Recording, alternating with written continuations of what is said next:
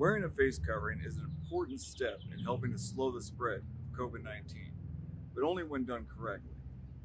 First, wash your hands before putting on your face covering. Holding onto the ear loops, place the face covering over your nose and mouth, securing it under your chin. Try to use a mask that fits snugly against the sides of your face, but still allows you to breathe easily. Once the face covering is on, do not touch it, and if you do, wash your hands.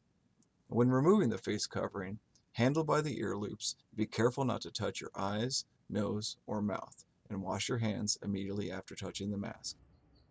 Cloth face coverings should be washed daily. They can be washed and dried using your standard appliances along with your regular laundry, using hot water and high heat. That way they can be worn safely again the next day.